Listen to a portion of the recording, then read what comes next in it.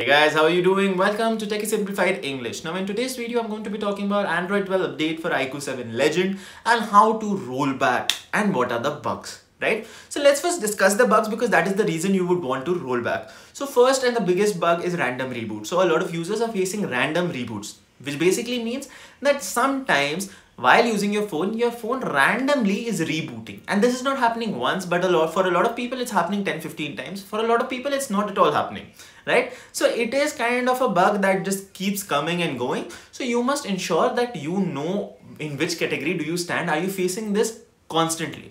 Secondly, please don't install beta softwares on your daily driver phones. Because you're using them daily, installing experimental softwares is not usually advised, right?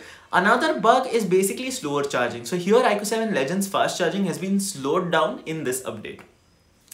Also, the battery drain has been increased. So in this way, if this is a daily driver, you're going to get a lot less from your phone that you were getting earlier. So now we're coming to the downgrade part. Firstly, there are a few things you need to know about downgrading the phone. Your data will be deleted totally. So you need to ensure that you have a data backup. Secondly, this downgrade is hosted on Vivo's website instead of iQOO's website, and no one will be responsible for any damages that you cause to your device while doing so, right? Now, coming to what are the steps you need to do. Firstly, you need to download the file from the link given down in the description. Now, this link also has my social media handles. So if you have any doubts, you can contact me on my Telegram group. The link will be down in all of those links. Or you can directly go to the website that will be linked there for iQOO 7 Legends Android 12 downgrade, right? Once you go there, you download the downgrade file.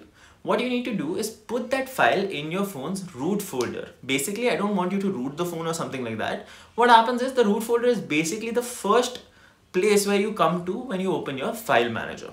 Once you've done that, what I need you to do is basically back up all your data. Because it is important, you are going to lose all your data. So make sure that you've backed up your data. Once you've backed up your data, click on the update file. Once you click on the update file from the official file manager, you're going to get a pop-up which says, do you really want to continue with the update? Once you click on that, your update process will start. Basically, your phone will be downgraded to an earlier version of FunTouch OS 11.